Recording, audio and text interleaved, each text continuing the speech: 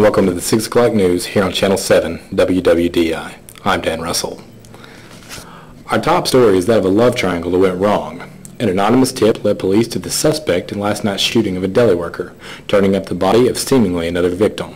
Sources are scarce at the moment, but it appears that the newest victim is a young girl in her early 20s.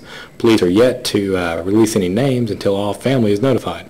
The suspect is currently holding police at bay, and we'll go to Bradley on the scene for more details as it breaks. Thank you for tuning in to WWDI, your #1 news source. Thanks.